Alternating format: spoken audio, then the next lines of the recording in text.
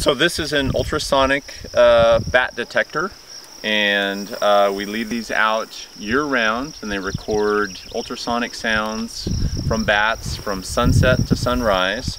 We have them powered on a 30-watt solar panel and then charging a 12-volt deep cycle battery, and then up to a ultrasonic microphone. And then we have actually two bat detectors here. One is our SM3 from Wildlife Acoustics, and the other one is SM2 Bat Plus from Wildlife Acoustics.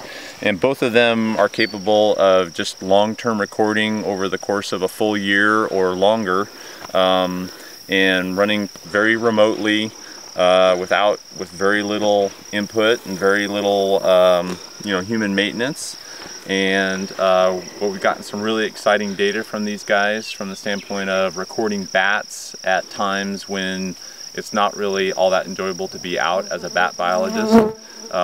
In the past, bat biologists would be out in June and July looking for bats, and now we've got bat activity monitored year-round, and we've had some exciting finds there. We've had them out in the middle of winter and at temperatures down to -8 degrees Celsius, and also just getting some good information on activity patterns across the year and migration pulses and things like that. So it's been very exciting to have these remote units out and deployed across Montana. We've had 65 of them deployed across Montana, and it's great to add APR to that group.